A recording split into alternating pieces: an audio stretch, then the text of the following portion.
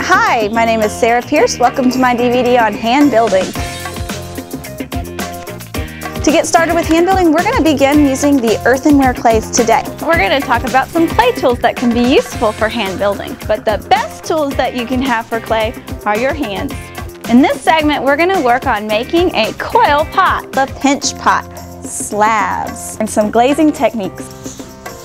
And just sort of smooth it down. It's not going to be perfect. Pinch pots are not perfect, but they all are unique and they all are beautiful. Some people throw their clay down on the table. That's fun too. Hi, I'm Sarah Pearce, here to work with you with hand building clay.